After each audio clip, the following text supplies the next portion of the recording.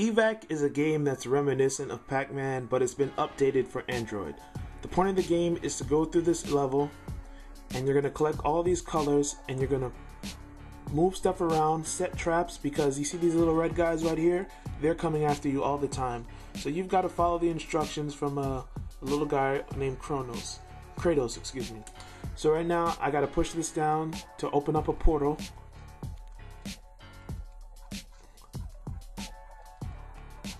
And I open that one. And then now I need to go through this. But if I go through here, it's going to set off like alarms for the other red guys trying to catch me. So the smart thing to do is go back, collect all of these. Alright, now I'm going to go back and take this off the portal. So you see, now they won't be able to come through. So when I go to the next part, I only have one guy to worry about.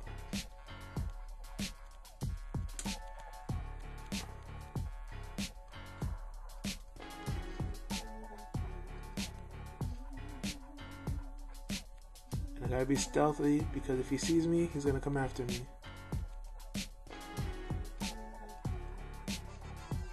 And just like that, I go through. There's a lot of stuff to this game. This was just a simple level. There's more complex level, more difficult, and more challenging. I really recommend this game. It's a lot of fun. And go get it now. It's called EVAC, EVAC.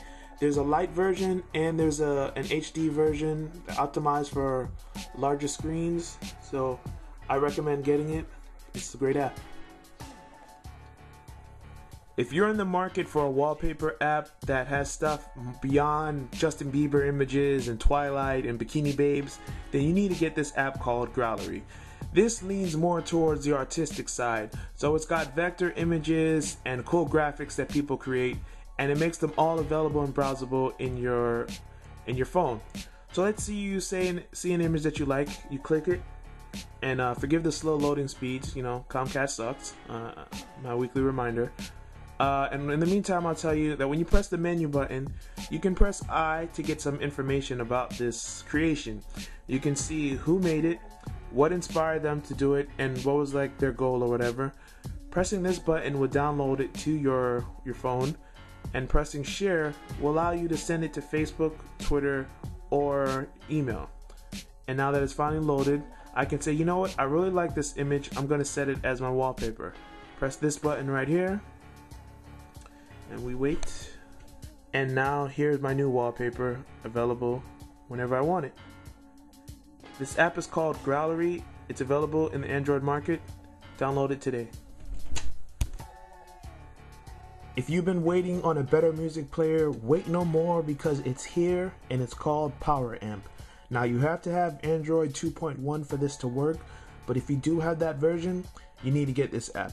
First of all, it's got a nice interface. You can theme it, change the colors, lots of things. I'm going to do that really quick. Settings, theme, and then I'm going to change it to white plastic.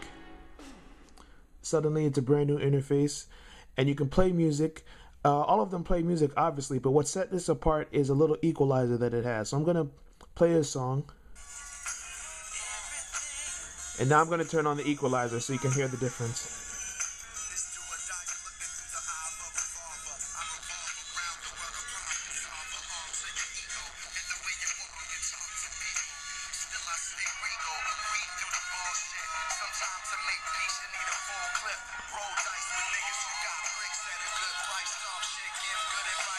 So as you can tell, there's a difference in sound for sure. It plays out more when you use headphones, so it gets really good. You can get the music sounding just the way you want it. There are a lot of options that you can take advantage of. It supports FLAC, Windows Media Audio. It supports a lot of formats that you don't normally see. You can browse by folder, or you can get the library view for something a little more traditional. And the cool thing I like about this is that it downloads the album art for you. It's not always accurate, but it's better than nothing. So for instance, let's say I want to listen to The Roots, and I click on it. Alright, let's see. Before it didn't have it, all of a sudden you see now it has the album art. This is a great app. It's available in the Android market. It comes with 3 widgets, 4x2, 4x1, and 4x1. It's called PowerAMP, all one word. This is Scrybe. It's yet another keyboard alternative.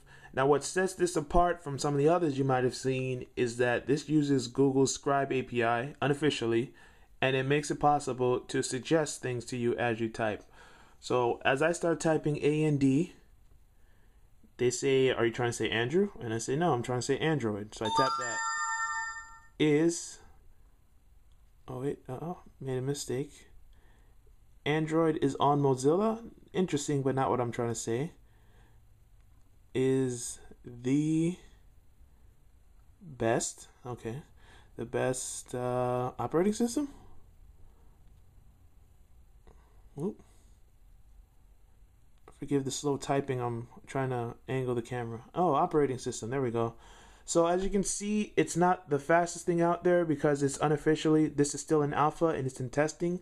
But if you want to give it a try, see what's going on, just go for it. This is Scrybe, Scrybe, and it's available for free in the Android market.